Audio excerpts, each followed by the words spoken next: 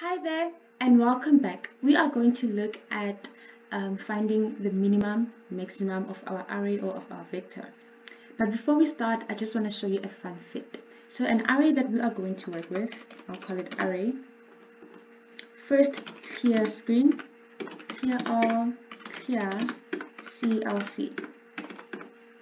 So the array that we are going to work with, it's basically 1, 4, 7. If you look at my screen, I just created a row vector because I just put square brackets to show a vector and I didn't put anything besides spacing, or you could also do commas. It's the same thing.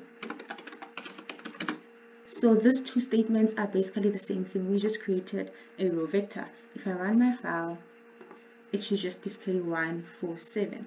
Fun fact, you can represent this in more than 3 ways. One of them including 1 is to 3 is to 9.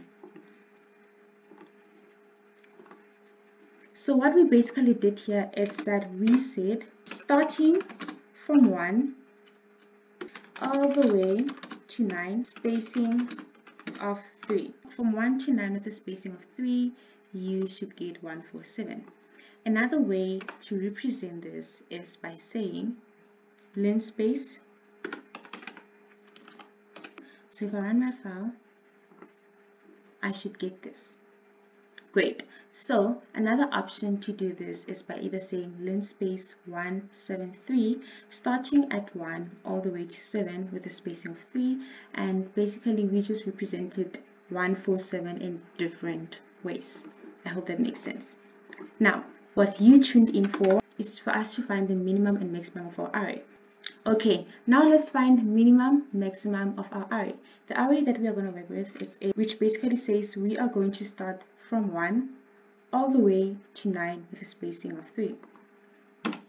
If I put a semicolon, I'm omitting it from displaying on my command windows. Now, to use the minimum function, I'll say min A, which should basically find the lowest value of our vector. Maximum, which should find the highest value of our vector, and the size A of our vector. If I run this file,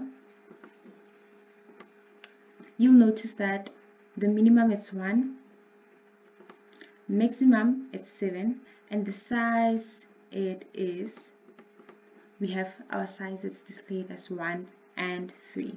I really hope this makes sense. Thank you so much for watching.